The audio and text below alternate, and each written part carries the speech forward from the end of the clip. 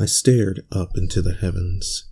Stars dotted the evening sky like little white splotches of paint haphazardly splattered across a black canvas by some wannabe artist, believing himself to be the second coming of Jackson Pollock. It reminded me of the type of piece one might find in a terrible surrealist art gallery, one where pretentious hipsters sick $2 chuck out of plastic cups, all the while hoping their idiotic interpretations of each exhibit will make others think they're more intelligent than they actually are. On a nearly moonless night, the tiny twinkling specks of light were the only things illuminating the darkness brought on by dusk.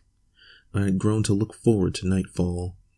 The days had become unbearable due to the constant bombardment of UV rays that I had been forced to endure. The evening's cool air tended to my damaged skin and gave me reprieve from the daily beatings I took from the sun. The night also provided constellations, which it became a welcome distraction. The stars told stories that helped me forget about the decrepit old lifeboat in the middle of the ocean that I was stranded in. I barely noticed the commercial fishing boat as it approached my dinghy, a testament to how far gone my mind had become from the weeks of isolation out at sea. Even to this day, I don't know how they managed to spot my tiny boat shrouded in the vast darkness of the open ocean. "Hey there, are you okay?" The young man was looking down at me from the bow of the ship.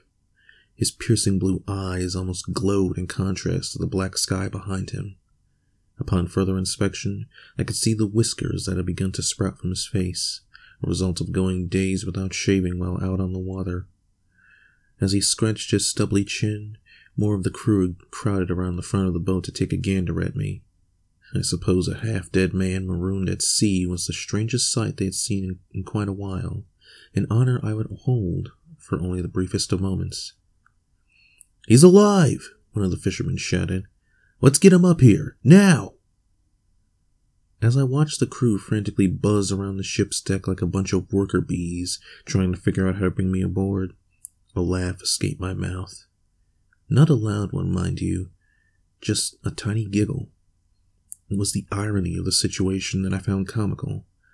Perhaps that last little chuckle was the humor center of my brain finally fading from the weeks of emotional agony I had sustained.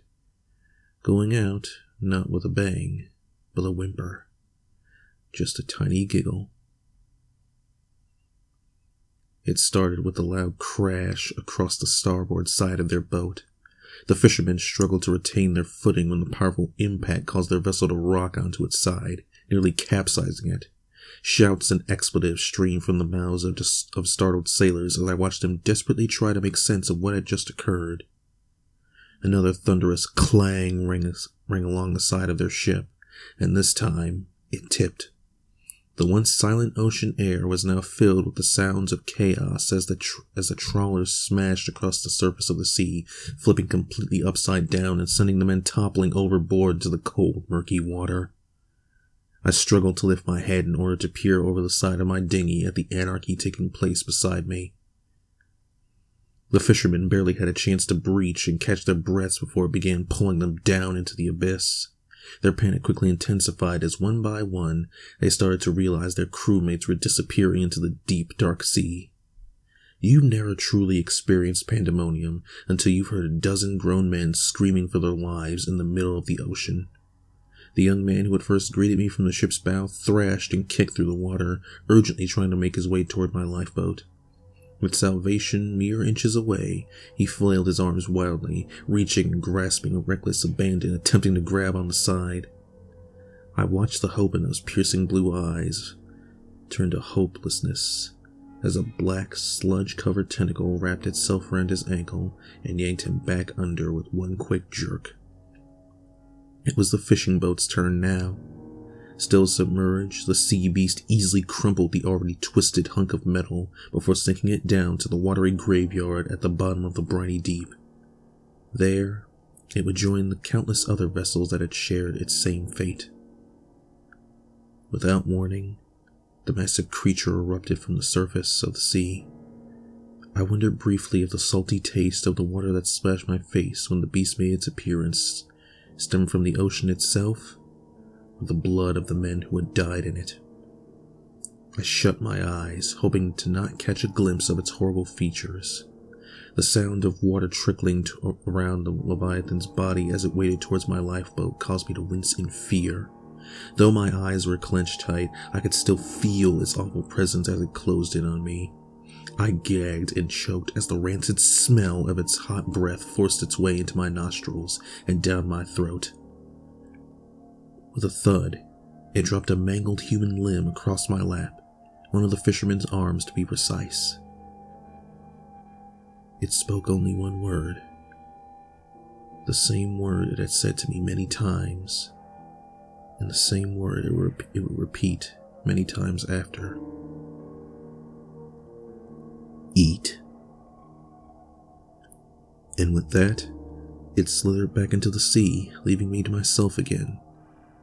I opened my eyes and stared down at the mutilated piece of flesh lying across my sunburnt thighs. For a moment I was tempted to throw it back overboard, but thought the better of it, fearing retaliation from the creature for not listening to its commands. For whatever reason, it seemed to want me alive, but I wasn't about to test its patience. I sunk my teeth into the skin and tore a chunk of muscle from the bone. It had been a week since I had last eaten. The hunger pains in my stomach helped to subdue the horrors in my mind and made the atrocity of cannibalism slightly easier. I let out a sigh and looked back to the starry night. I was alone again, and once more only silence reigned over the ocean's cool air.